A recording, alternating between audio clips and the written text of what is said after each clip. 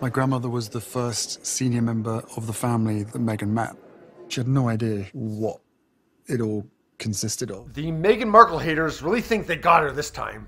In both the Harry and Meghan Netflix documentary series and the couple's interview with Oprah Winfrey, they discussed Meghan's first meeting with Queen Elizabeth.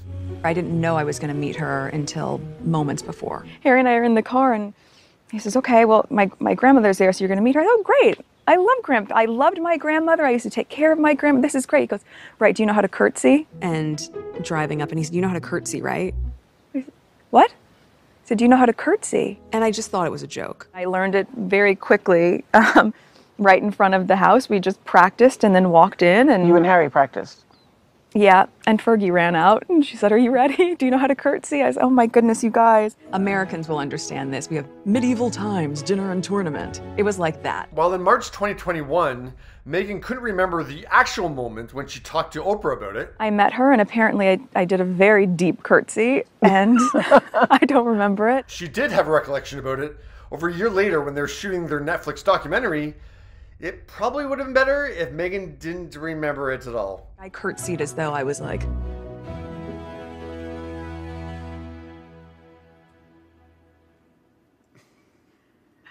Although he does have a bit of a smile right at the end there, you can tell that Harry realizes that was not Meghan's finest moment.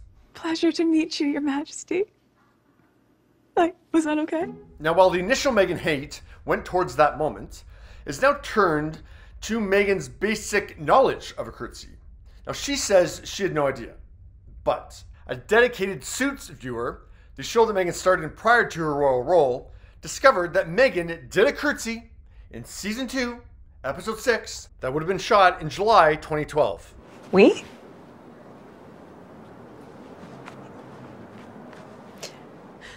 That's it? That's what people are going on with this? I mean, I first saw the headline, and then I saw this scene. It's just like, oh, dear God.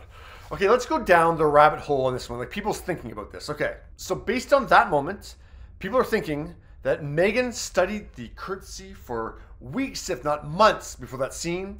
They had a British etiquette expert on hand to critique her, make sure she's getting it right. So over 5 years later, when Harry asks her if she knows how to curtsy, she lied to his face because she wanted to appear more demure and not as the powder keg about to enter the royal family.